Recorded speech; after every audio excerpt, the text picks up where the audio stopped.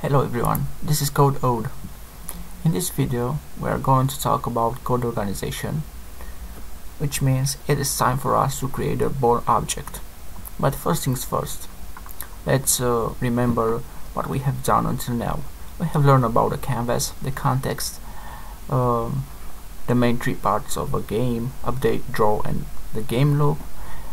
We have seen that how to create the illusion of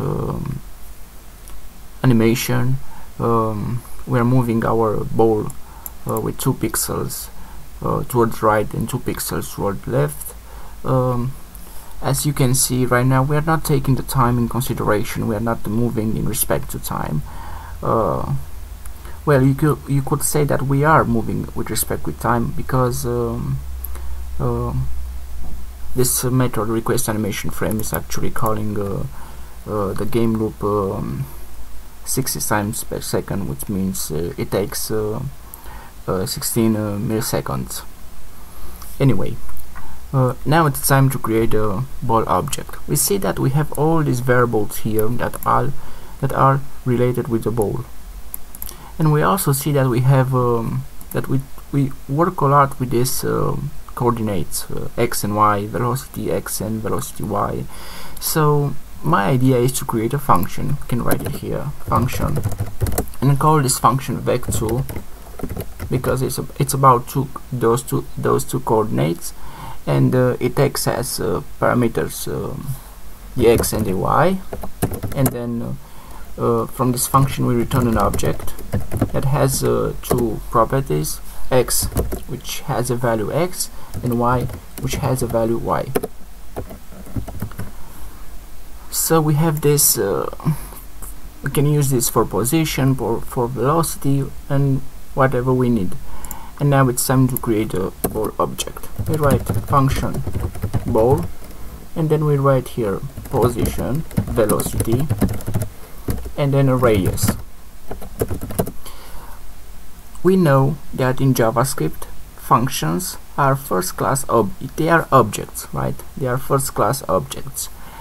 So it's like we are working with an object when we are working with a function. So we can write here this pos equal pos, this, where this keyboard this refers to the current object, which is this function, this velocity equal velocity, this radius equal radius. And now we can define some methods, because we see that we have updating, and we also have drawing. So we can write here this update. If you do not know about this stuff, I advise you to search on Google and learn about this stuff, because it is quite useful to write code like this. So we define the update method, so we take the code from here. In fact, we are going to rewrite the code, so we write this position x plus equal this velocity x, because this position is in fact this object that it's returning from this, it's being returned from this function.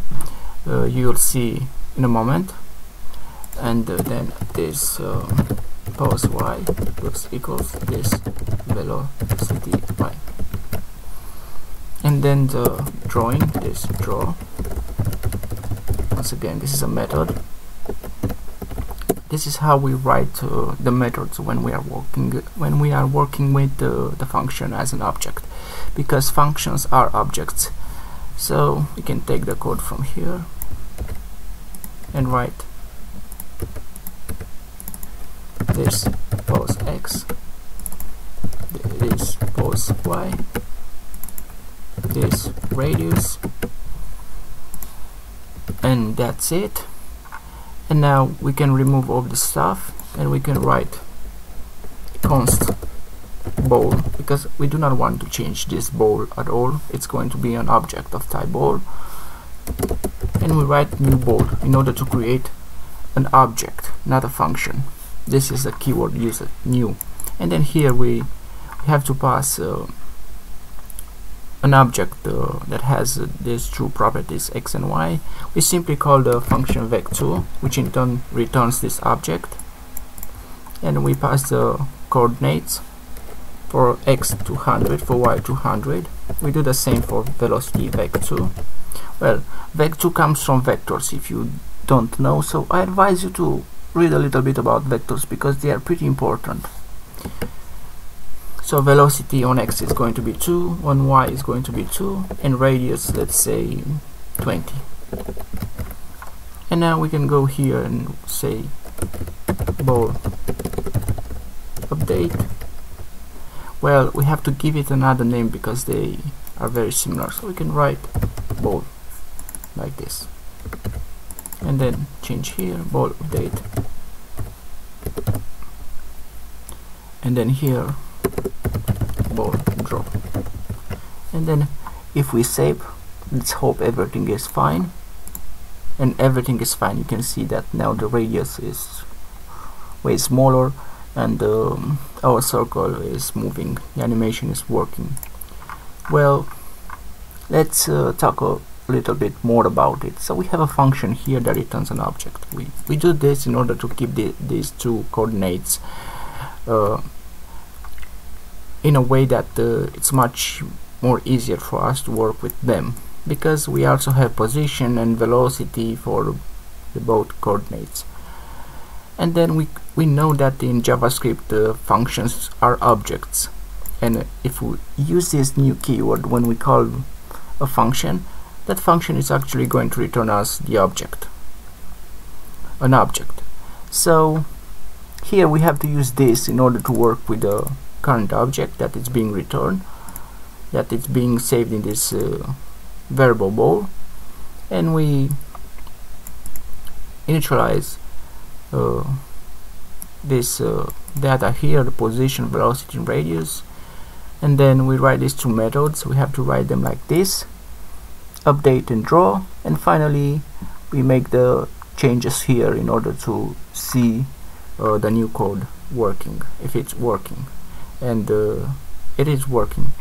Well, once again, I advise you to Google all this stuff because it's very important to learn about using functions as objects, and of course about vectors, but we are going to keep things simple and make it easier for everybody. Well, that's it with the tutorial. I hope this is very useful for you. See you next time.